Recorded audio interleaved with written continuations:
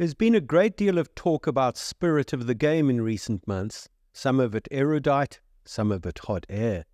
Most recently, we were told that a 7-1 forwards-back split on the Springbok bench for the Twickenham friendly against the All Blacks wasn't the done thing. Before that, we were told by certain sections of the English media that Alex Carey's run-out of Johnny Bairstow was against the spirit of the game too. But what is the spirit of the game exactly? Does a notion that belongs to a time when sport was played by amateurs for the purposes of moral upliftment have relevance in today's sporting world? If it does, how does one define it? We all feel that we know it when we see it, but we also recognize that it's not a law, so those who are found wanting in its application can't be sanctioned. Why bother if it seems so nebulous? Through a series of anecdotes, in this week's podcast, we have a long, hard look at that slippery sporting notion, the spirit of the game. Welcome to the Luke Alfred Show. I have 30 years of experience on the front lines of sports journalism, covering some of the biggest games in cricket, rugby, the FIFA World Cup, and even the Olympic Games. Come and join me as we learn about some of the greatest sports stories you've never heard. I'm Luke Alfred, and welcome to the show. Confession time. Many fans of a certain generation assumed that the phrase spirit of the game had gone the way of BG Continental soccer boots, linseed oil with which to rub your cricket bat, and wooden tennis rackets. If so, we were mistaken. We were more than simply mistaken, we were sadly mistaken, because the phrase has made a fitful but unmistakably present reappearance in 2023. Rare but much commented upon sightings, should that not perhaps be soundings, of the phrase have occurred recently in London, first at Lord's, where Alex Carey stumped Johnny Bairstow in the second Ashes Test, leading to an unseemly kerfuffle in the members' pavilion. A couple of months later, and the phrase had jumped across the River Thames. It was heard at Twickenham in South London, where the Springbok Brains Trust of Jacques Nienaber and Rassie Erasmus first introduced a controversial 7-1 forwards-back split on the Bok bench. Their fiddling with a more normal 5-3 split, or even a 6-2 split, brought the phrase out of hibernation for the Friday night 35-7 friendly victory over the All Blacks, and, rather like a Canan Moodie intercept, it has been covering a great deal of ground ever since. The Springbok win against the Blackness certainly set the cat amongst the World Cup pigeons. Rugby folks still have widely divergent views on what it means in the broader scope of things, although such uncertainty won't last forever. Sooner rather than later, the 35-7 will be forgotten amidst the hullabaloo of what's happening at the business end of the tournament and whether the Boks are playing their quarter-final in Paris or Marseille. More recently, the phrase has been seen and heard in the vicinity of Edinburgh and Glasgow.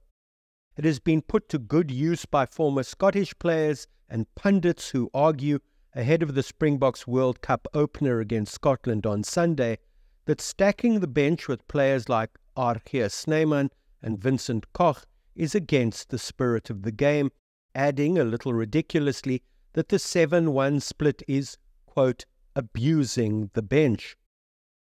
How exactly, one is entitled to ask, does one abuse a bench? Do you shout at it very loudly, raise your hand and send it to its room? As far as I'm aware, I could of course be wrong, the bench itself has no thoughts whatsoever about how many forwards and how many backs are sitting upon it. A defence of the 7-1 split has, however, come from an unexpected quarter. No less a man than the Yoda of the world game, Eddie Jones, has been quoted recently as saying, quote, "Tradition maybe says 5-3, but that doesn't mean it's right. I applaud South Africa for being so bold and courageous in the way they want to play. That is great innovation." Yes, Eddie has shied away from using the phrase under discussion, but we all know exactly what he's talking about, don't we? Instead of talking about spirit of the game, Canny Eddie has used a slightly less dubious word, tradition. This strikes me as a prudent idea because it is singularly less overloaded than talking about the spirit of the game. The word tradition deepens the conversation and takes some of the stuffy piety and emotional heat out of it. Let's not forget that it was once traditional to play football with 5 forwards, 3 midfielders, and 2 backs. It was traditional for a scrum half to dive pass. It was traditional for batsmen to wear caps, and it was traditional to call batsmen. 8-ball overs were traditional, as were separate entrances to change rooms for amateurs and professionals. Long tours were traditional, and they started off with long voyages, full of long days and long nights, on which it was traditional to play deck quoits and, as light entertainment in the evening, dress up in woman's clothing and strum the ukulele. It was once traditional to walk if you nicked off, saving the umpire the trouble and demonstrating your good sportsmanship and chummy regard for the pieties of the game. It was once traditional, not to say usual, for Ali Bacher to use the word historic in every second or third sentence and try and use it more regularly than that if he possibly could. So Jones is right. Traditions are dynamic. They change. They change organically. We can change with them or be left behind, taking refuge in platitudinous phrases like spirit of the game, which might finally count for less than we sometimes think they do. Before we go any further with this podcast, however, let's clarify our terms and check up on what Rugby's Law 3, number 8, says about 8 players on the bench. In this regard, I sought out the former referee Freek Burger and his expert view. And his expert view was that there is only one stipulation as far as the 8 players on the bench are concerned, and that is that 3 of them must be a replacement front row.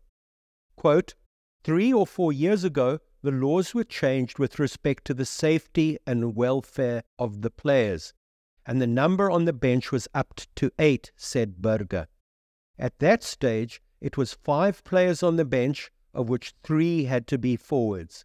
There is discussion about lowering the 8 back down to 5, but that's certainly not going to impact upon things at the World Cup, and it's a discussion for another day.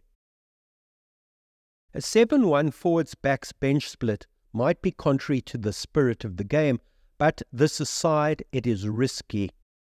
In the All-Black friendly at Twickenham, the only backline player on the bench was Kobus Reinach.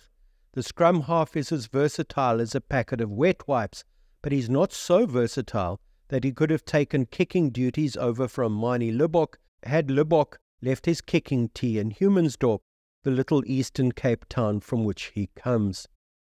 Should Libbok find place-kicking duties too onerous, such duties will need to be handled by Fak de Klerk or Cheslin Colby. You would think that to go into the Springboks opener against Scotland in a day's time with a 7-1 split would be a big gamble. Perhaps 6-2, with the extra backline place going to Damian Willemse, who can play at fullback if Willie Leroux comes off after a good run. Willemse can also play at fly half or even on the wing.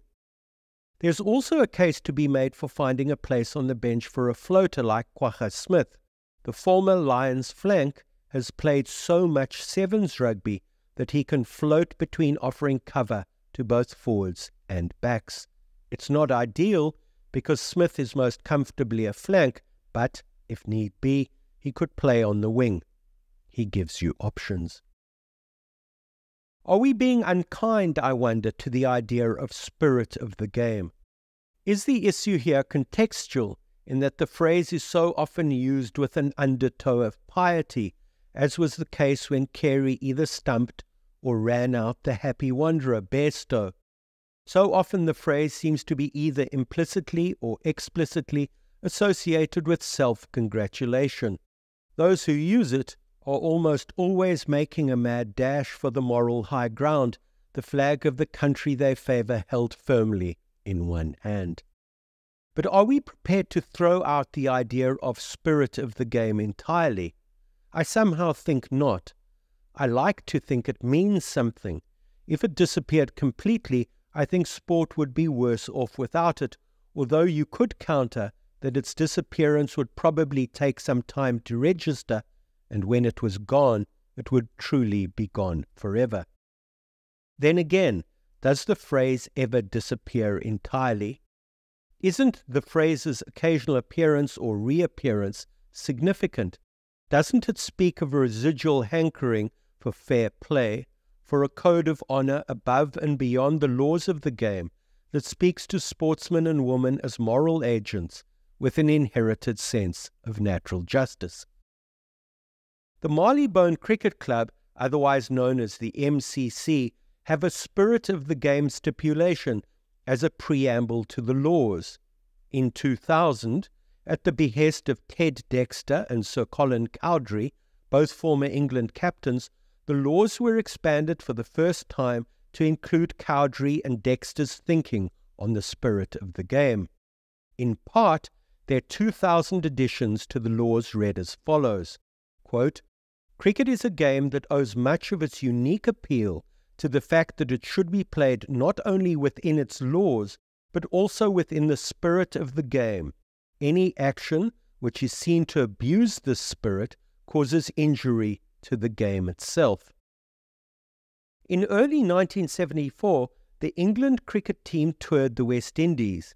In their midst was a Queenstown-born South African all-rounder called Tony Greig, who had made his debut for England against Australia at Old Trafford in 1972. By the time Greig arrived in the Caribbean, he had already toured India and Pakistan, but this was his first encounter with the might of the Windies in their backyard. He was keen, perhaps a little too keen, to show what he could do. The first test was at Trinidad's Port of Spain. England had batted poorly on the first day, and on the second, the West Indies had passed their meagre total with wickets in hand.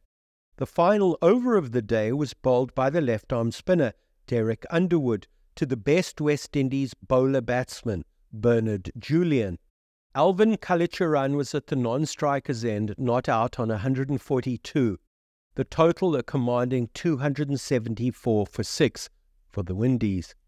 As we all know, it is anathema to lose your wicket off the last ball of the day in a test match, more so for those who can't bat than for those who can, and Julian dutifully prodded Underwood's delivery away with a rapt, tongue-in-the-teeth concentration. The ball rolled to Greig, who was fielding it silly mid-off.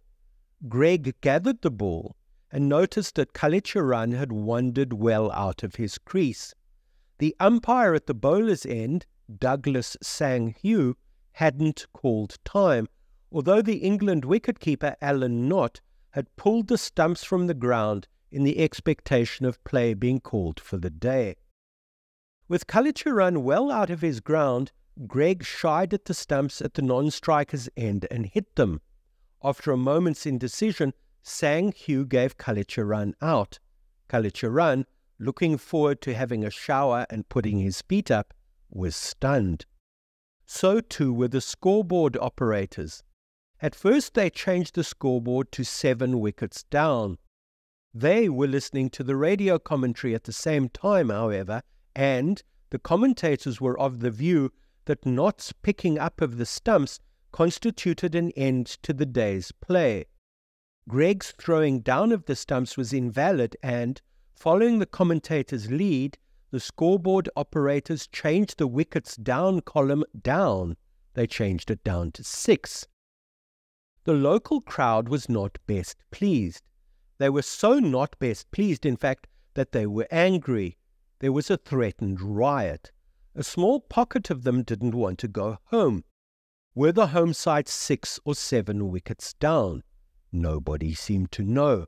In expectation of trouble, Gary Sobers personally drove Greig, seen by many fans to be a mercenary white South African, although he was playing for England, back to the England hotel to ensure that he was safe. No harm would come to Greig if he was being driven in Sobers' car. The next day was a rest day, so there was no play. This gave the England management an opportunity to consider the rashness or otherwise of Greig's actions. England's tour manager, Donald Carr, had much to think about. They were in the early stages of a 5-test series, and it might not be advisable to start the tour off on the wrong note. There were diplomatic, racial, and emotional sensitivities to consider. What should they do? Kalicharan, of Tamil descent and 5 years younger than his Guyanese compatriot in the West Indies side, Clive Lloyd, had batted beautifully and was a thorn in England's flesh. But was his wicket worth jeopardising an entire tour for? My guess is that Greg, a hot-blooded competitor at the best of times, would have needed some convincing that what he did was contrary to the spirit of the game, but we don't know this for sure. In later interviews, Greg has always maintained that what he did was permissible and, as Sang Hugh hadn't called time, and that he had his back to the wicket-keeper not, so didn't see him pull out the stumps, he was well within his rights to throw down Kalicharan's stumps. What we can say for certainty is that before the start of the third day's play, after the rest day, England's appeal was withdrawn. Their skipper, Mike Denness, read a prepared statement in which he said, quote, "Greg in no way intended his instinctive actions to be contrary to the spirit of the game." Greg and Kalicharan, who were an incongruous sight by the way, Greg being the tallest member of the England team, Kalicharan being the shortest member of the West Indian team, shook hands at the beginning of the next day's play. The tour was back on track. Once reinstated, Kalicharan went on to make 158 in 334 balls, helping the home side to a first innings lead of 261. Thanks to Dennis Amos, who had an exceptional tour with the bat, England made 392 in their second dig, leaving the West Indies only 130-odd to win batting last. They successfully negotiated a tricky period and won the test by 7 wickets. Tests in Kingston, Bridgetown and Georgetown were drawn, so by the time it came to the 5th test, which was back at Port of Spain, where the Greg Kalicharan incident happened, England needed a win to square the series. They batted first after winning the toss. Jeff Boycott scored 99 in their paltry 267. In reply, the West Indies scored 305, Lawrence Rowe scoring 123, a lead of 38. Although Boycott scored the century that had eluded him in the first innings, scoring 112, England could only muster a scarcely match-winning 263, scored in 4 balls less than 150 overs. The final test was played over 6 days, presumably to encourage a result, and given that England had sacrificed the first innings lead and hadn't scored heavily in their second, a West Indies victory was on the cards. They only needed 226 for a win, not a koppie, but not a mountain either. In the end, they were bowled out 26 runs short, and so drew the series. Chief destroyer, you ask? Well, that was Greg, bowling off-spinners. He took 8 for 86 in the West Indian first innings and 5 for 70 in the second, to give him a match analysis of 13 for 156. Here was a man who had serial difficulties in staying out of the game. One of the assumptions in Test cricket in 1974 was that there was something called the spirit of the game, and that this spirit could be violated. It could be violated by cynically taking advantage of the room for limited movements on the edge of the laws. I've looked at the stills of the final ball from Underwood, and I'm struck by the idea that Greg knows Kalicharan has a habit of wandering out of his crease, and is just waiting for an opportunity to pounce. Then again, maybe Greg, noticing that Alvin was out of his ground, noticed only in the moment. We'll never know. So where do we line up on this one? Are we world-weary cynics, of the view that there are referees and umpires, and they have all kinds of visual aids to help them with everything from offsides in football to forward passes in rugby? Forward passes, I might mention, that they frequently get wrong, if my vantage point on the couch is anything to go by? Or are we the backward-looking romantics, the tragics, who don't make a case for spirit of the game for fear of embarrassing ourselves in front of our more jaded and urbane friends? Is it unacceptable to say I have a foot in either camp? Well, it probably is. I do admit, though, that the bigger of my 2 feet rests with the tragics. I like the idea of being surprised by a rare instance of spirit of the game.